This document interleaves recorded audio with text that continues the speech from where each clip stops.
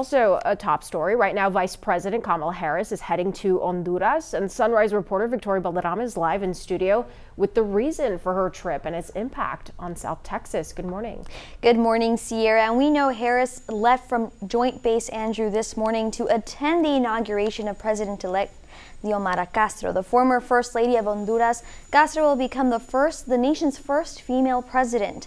President Joe Biden has asked Harris to oversee diplomatic relations with the Northern Triangle countries, which also includes El Salvador and Guatemala. Harris says one of her main goals will be working with Castro to help address the root causes of migration to the U.S. southern border.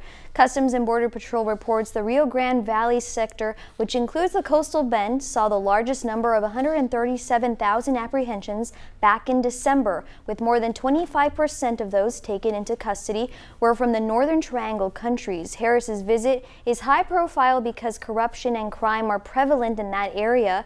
That's made securing partners there difficult for previous administrations. Castro won her election on a campaign that included promises to address these issues, which are seen as key causes of migration. Reporting in the studio, Victoria Valderrama, Chris 6 Sunrise. Thanks so much, Victoria.